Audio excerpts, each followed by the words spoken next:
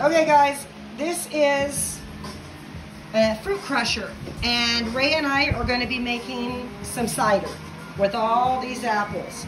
But it takes two of us because it's a manual one, and I decided not to mount it like you should. These little holes that should be mounted to something. We're just doing it rogue.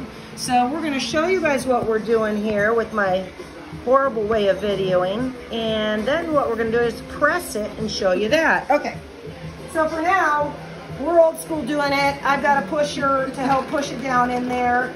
If we had it actually attached to something, we would get more leverage, but I didn't have time. We got too much going on. We just wanted to get a couple crates of apples done. So as you can see, with a fruit crusher, they're usually meant for all kinds of fruit, grapes, apples. I call them cider press. That's what's under it.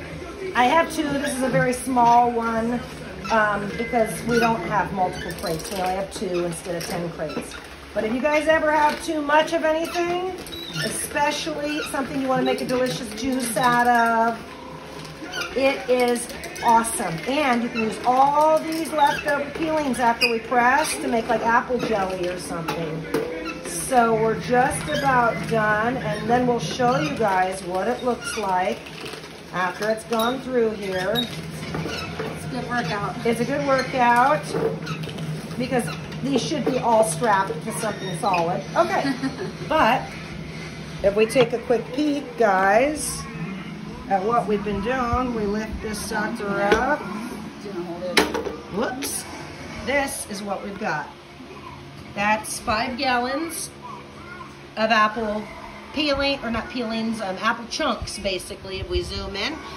It's all crushed and ground. Now what we're gonna do, the next step, guys, is we'll be putting it on this little platform here and pressing it. So stay tuned while we get the press together.